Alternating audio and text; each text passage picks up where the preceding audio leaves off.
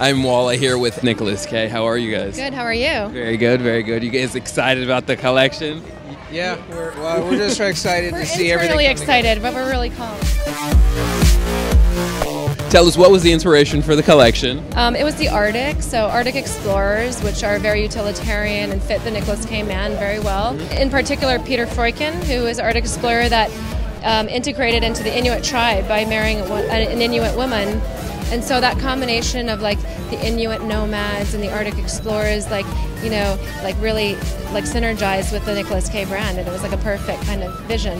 When you guys are getting inspired by stuff like this, is it like, were you reading up on it, or how did that pop into your mind that, oh, we should do a collection off of this? It's always very random. Like sometimes it's like one thing that we find at like an antique store. It could be like an item, or you know, it could be like a book that we're reading, or so it's very always diverse, and you just never know. We don't look for it in a certain place. It just kind of comes to us as like a vision. In the face as you're walking by on the street. So tell me this, you guys siblings. So how's it like working together? I'm one of 5, so. Oh yeah, wow, big family. So you probably already know the answer. I think it's just like any family event. It's very exciting. It's lots of love, but then there's also that sort of passion and a little bit of craziness once in a while. So it's sort of a mix of emotions. All right, so tell me one thing that she does that annoys you when you all are designing together.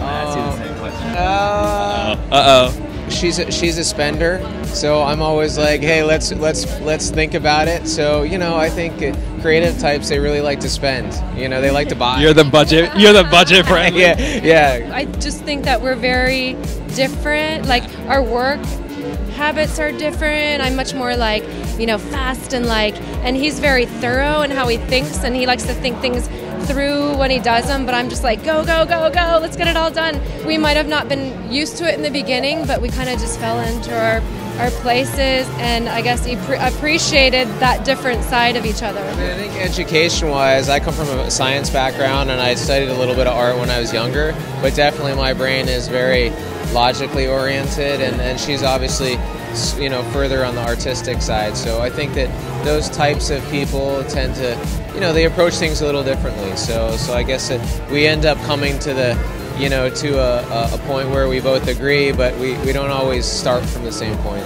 You start at different points and kind of end up on the same goal. It's awesome, and it definitely comes through on the collection.